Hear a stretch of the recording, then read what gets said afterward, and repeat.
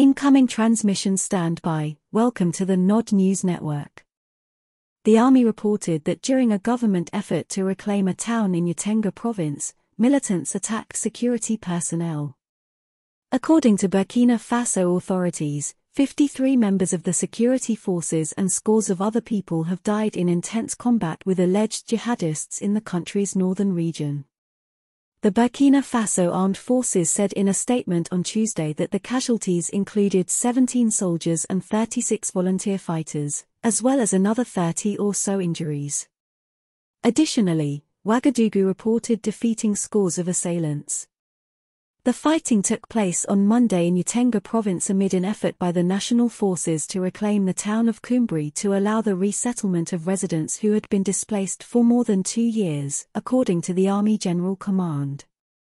The 12th Commando Infantry Regiment encountered many incidents and harassment fired during its march. Our fighters' bravery and tenacity allowed us to reject the attack, put up a valiant defense, and neutralize a number of dozen terrorists, it continued.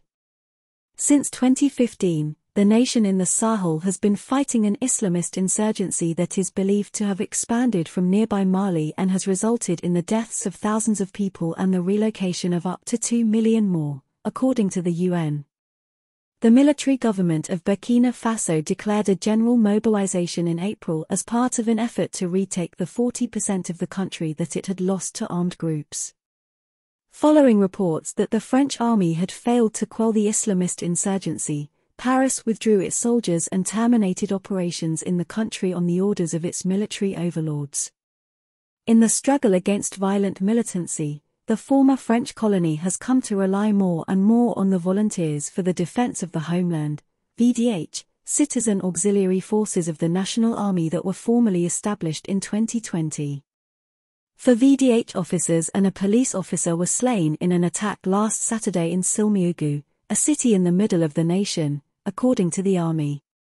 34 volunteer warriors lost their lives in a raid in April. This has been the Nod News Network, transmission complete.